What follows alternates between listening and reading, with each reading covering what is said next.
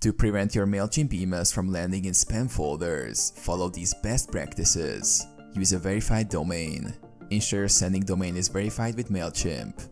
This adds credibility and helps avoid spam filters. Authenticate your domain.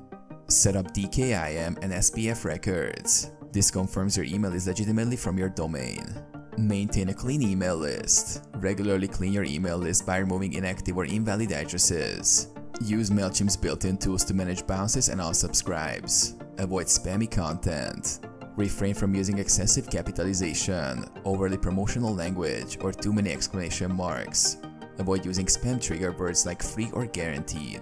Personalize emails. Personalize your content with the recipient's name and relevant details. This improves engagement and reduces the likelihood of being flagged as spam. Monitor engagement metrics. Track metrics like open rates, click rates, and spam complaints. High engagement and low complaints help build a positive sender reputation. Include an unsubscribe link. Always include a clear and functional unsubscribe link.